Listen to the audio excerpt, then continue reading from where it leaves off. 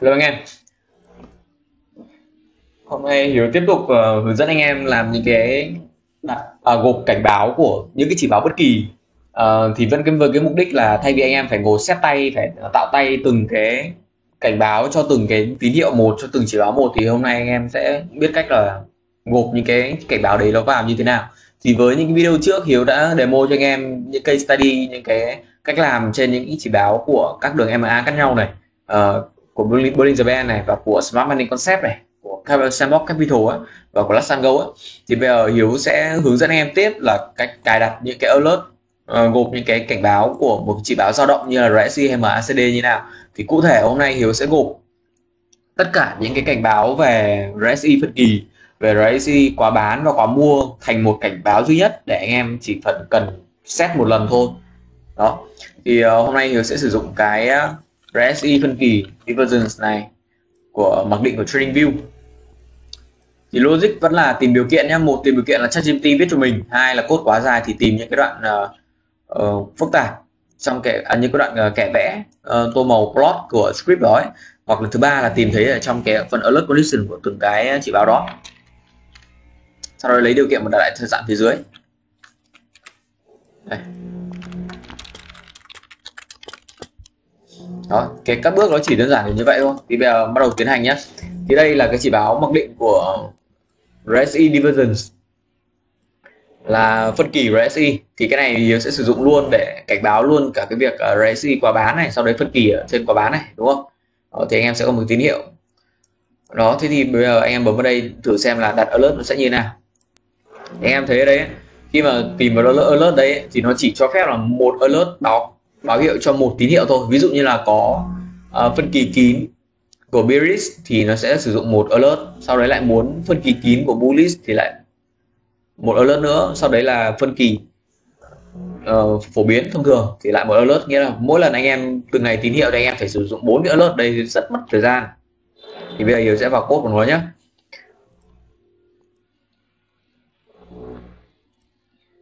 Vào code của nó xem. Thì trong cái code này anh em lưu ý là một là có thể dùng ChatGPT đọc hiểu, hai là tìm những cái phần plot của nó để xem là plot như kiểu gì. Nhưng mà ở đây thì dưới này thì nó đã có để alert condition cho mình rồi. Thì như anh em nhìn ở đây ấy, đấy là cái này thì anh em tìm ở trong PyScript V4 nhé. Anh em tìm alert condition, cái hàm này ở trên Google là ra thôi. Thì anh em thấy ở đây cái phần condition đây chính là cái phần điều kiện mà anh em cần tìm. Phần điều kiện đây. Thì trong cái hàm alert condition này thì nó đã liệt kê cho mình 4 cái điều kiện để cho 4 cái tín hiệu đấy rồi. Cho nên việc mình cần làm bây giờ chỉ đơn giản copy paste mà thôi. Đây mình sẽ chọn một cái create a book copy ở đây. Đây. If này, copy này, dưới alert này, nội dung là đã tìm thấy rồi, alert. Ok, xong mình copy cái này là 4 lần ra.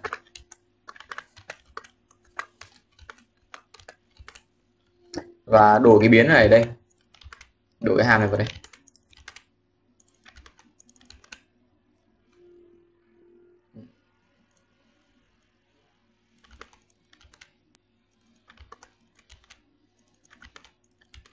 Đây, như này là xong, sau đó xóa phần này đi nhé.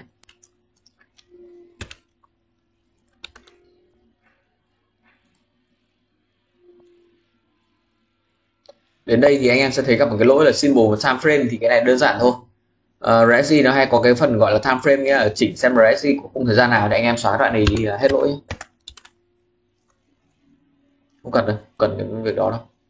Đây, sau khi đã combine xong thì anh em sẽ xem này, đây là chỉ báo của RSI ban đầu, nó gồm có đến tận 4 cái alert như thế này. Nhưng bây giờ nếu như mà anh em sử dụng Hiếu sẽ xóa tắt cái chỉ báo đi và sử dụng cái chỉ báo mà sau khi mà đã cấu hình xong ấy, thì đến khi anh em bấm vào alert này, đây duy nhất, chỉ cần any alert function call, chỉ duy nhất một cái chỉ báo, nó sẽ cảnh báo cho mình 4 cái tín hiệu: phân kỳ tăng ẩn, phân kỳ giảm ẩn, hay là phân kỳ tăng, phân kỳ giảm thông thường. Đó, 4 cái tín hiệu này gộp vào trong một cái alert, một cảnh báo duy nhất. Bây giờ Hiếu lại muốn nữa là cảnh báo cho cái việc là RSI nó quá bán quá mua. Thế thì anh em biết là quá bán quá mua thì đâu đấy nó sẽ rơi vào tầm nó sẽ rơi vào cái trường hợp là lớn hơn 70, đúng không? Đây lớn hơn 70 là quá bán này, quá mua là nhầm, lớn hơn 70 là quá mua này, và lớn hơn nhỏ hơn 30 là quá bán.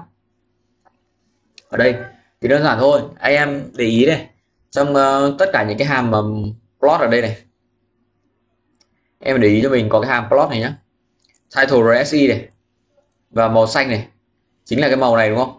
Vậy đây sẽ là anh em hiểu là cái hàm plot này, anh em tìm hàm plot là gì này, đến ChatGPT hoặc là gõ đây này.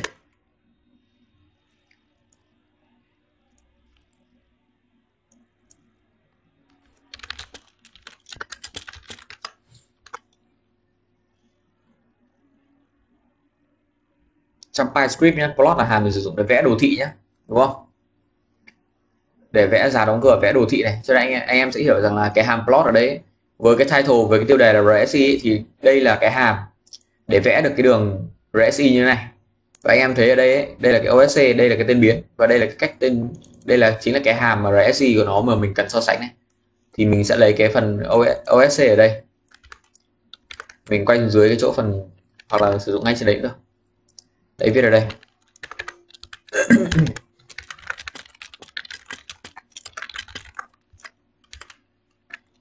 Đây. Bây giờ Hiếu sẽ làm cái là nếu như OSC lớn hơn 70 thì là quá mua đúng không? Lớn hơn 70. Alert. Nội dung là quá mua.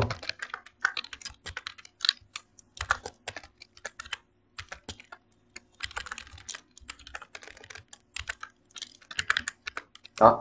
Và tương tự mình lại copy cái đoạn này. Và nhỏ hơn 30 thì là quá bán.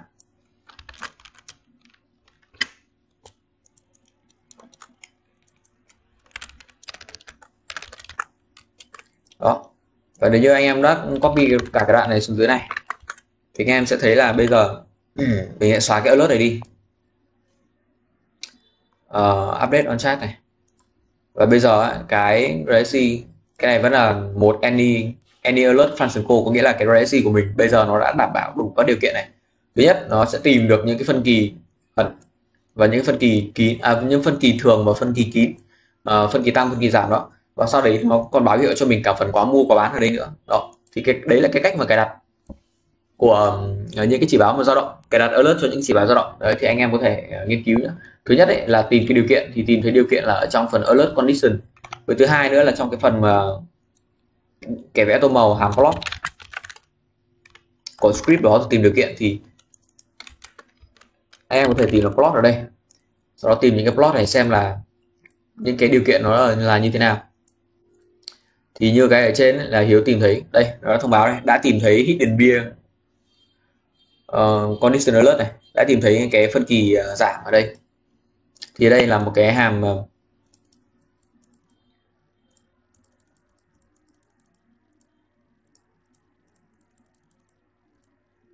đây. Thì đây khi mà Hiếu tìm, nếu như mà anh em tìm plot thì anh em sẽ thấy là tìm cái plot SMC này, OSC, OSC này ở đây ấy. Đây chính là cái RSI này, và mình biết được rằng là đây là cái tính giá trị của RSI đó. Và khi mà đã biết được đâu là cái biến của tính giá trị RSI rồi thì để mà có quá mua quá bán thì mình chỉ cần lấy cái giá trị đó để mà so sánh với ngưỡng 70 và 30 thôi. Thì sau đó mình sẽ cho một cái alert vào đây. Đó là xong. Ok nhé. Thế thì đấy là một cái video rất là nhanh hướng dẫn anh em về gọi là gộp alert trong cái RSI, chỉ có RSI. Bây giờ Hiếu sẽ demo anh em thêm cái nữa, nếu như mà sử dụng cái divergence for main indicator, cái này thì rất là phổ biến đối với anh em. Đấy là cái riêng cái chỉ báo divergence for main indicator ở đây ấy. Đây là cái chỉ báo mà nó báo hiệu phân kỳ của rất nhiều cái chỉ báo khác nhau, vừa có histogram, vừa có RSI, vừa có stock, vừa có OBV, MACD, nghĩa là phân kỳ của rất nhiều những cái chỉ báo của MACD này, RSI này, stock này, CCI, momentum này, OBV này, money flow index này, nghĩa là tất cả những cái chỉ báo dao động nó gộp hết vào với nhau. Và sau khi gộp xong rồi nó còn tính thêm cả cái phân kỳ của từng cái chỉ báo gộp đấy nữa. Thế bây giờ anh em nếu như mà muốn cái việc là đặt alert cho như thế, đặt alert cho từ cái thì anh em lại kéo xuống dưới, anh em lại thấy cái phần alert condition ở đây. Đó, anh em lại tiếp tục công việc tương tự thôi. Thì lúc này anh em sẽ có một cái chỉ báo mà gộp của nhiều chỉ báo dao động và gộp của nhiều cái chỉ báo phân kỳ và lại gộp thêm alert nữa thì cuối cùng là anh em có một con cảnh báo là cảnh báo được MACD đã phân kỳ này, RSI đã phân kỳ này, stock đã phân kỳ này, vào lệnh đi đấy, kiểu như vậy đúng không? Đó thì đấy là những cái định hướng mà anh em có thể làm. Ok, thế thì video hôm nay đến đây đã hết rồi. Thì trước khi tạm biệt anh em thì Hiếu sẽ copy lại cái chỉ báo phân kỳ này ở đây và alert đã gộp như thế này, Hiếu cho lại vào đây để anh em có thêm cái để mà nghiên cứu, đúng không?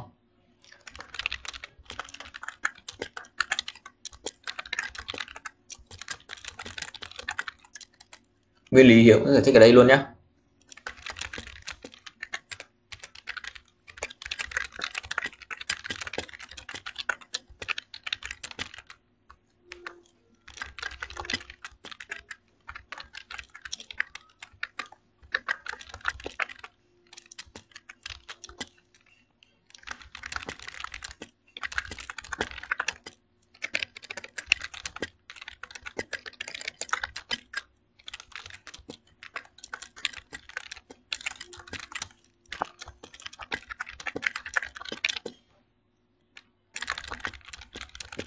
Ok, thì tạm biệt anh em. Hẹn gặp lại anh em trong video sau với cảnh báo cách gộp alert cho chỉ báo 3 super trend nha. Ok, bye bye anh em.